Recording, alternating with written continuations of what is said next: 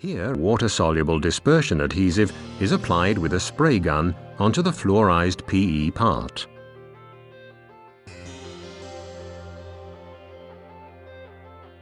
Apart from an even adhesive coat, the flock also has to be applied evenly in the electrostatic field. Only this guarantees a good flocking. Depending on the geometry of the formed parts, it's additionally recommended to use auxiliary electrodes or a pneumatic support system. Smaller numbers of pieces can often be dried overnight at room temperature, but with larger quantities, it's more economical to use a conveyor drying oven or a static oven for the drying. Nowadays, flock has become an integrated part of the automotive industry. There, large series are always produced, which require specially made production machinery in this illustration.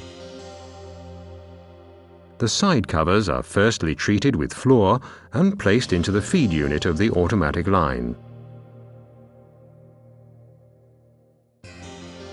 A special pad system automatically applies the adhesive, immediately after which the flocking is carried out, usually also automatically.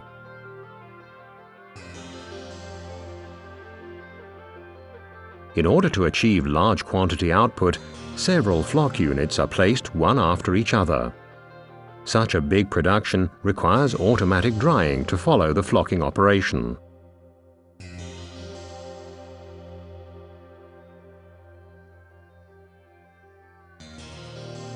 The cleaning can be done automatically with some types of parts.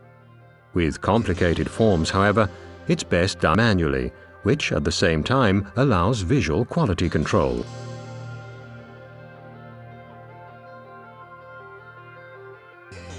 Nowadays, flocked glove boxes and storage drawers are general standard for luxury cars as well as for middle-of-the-range vehicles. With smaller quantities, the adhesive coating and the flocking are done manually. This having the advantage that both flock color change as well as changing the forms may be carried out without a complicated setup process. Glove boxes and storage drawers are flocked in order to reduce noise, and with profiles and channels, the object is to improve the gliding characteristics and the airtight seal. Highest possible specification requirements are placed on the adhesive regarding the adherence to EPDM rubber, and also on the flock regarding the fastness to light.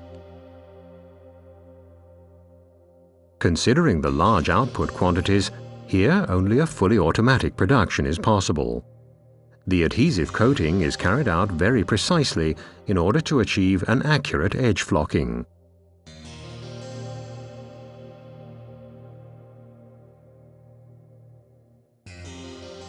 The continuous flocking is carried out in 2 lines, or, depending on the plant, in 1 line, whereby even complicated forms and back cuttings are flocked, sometimes partly electrostatically, and sometimes with combined electrostatic pneumatic. After the flocking and the pre-cleaning, the hinged profile cut lengths run through a dryer with a very large capacity, so that even with a high production rate, a sufficiently long drying time is guaranteed. At the outlet of the dryer, the parts are cooled down, run through an automatic cleaning in a longitudinal direction, and then conveyed through another cooling track, where they are inspected and finally packed ready for shipment.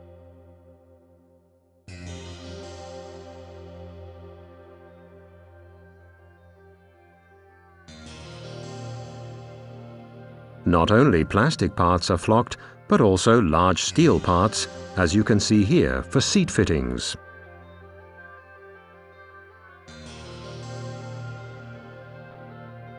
These are supplied in special transport frames, and the parts are taken out individually and placed into an automatic conveying system. Once they've reached the adhesive coating installation, the doors close automatically, and the spray robot applies the adhesive with several automatic spray guns with a sufficient coating thickness over the entire area to be flocked.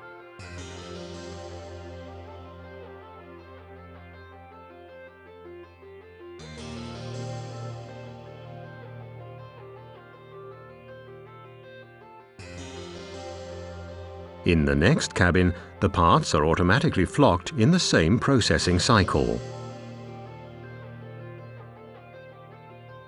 In order to guarantee a high flock pile and a good density of fibers, 2 groups each with 3 electrostatic pneumatic flock nozzles run along the entire length of the metal rods. You can clearly see the flock jumping between the nozzles with the high voltage electrodes and the metal rod to be flocked. After drying and automatic cleaning, the parts are removed, assembled and placed back into the transport frames.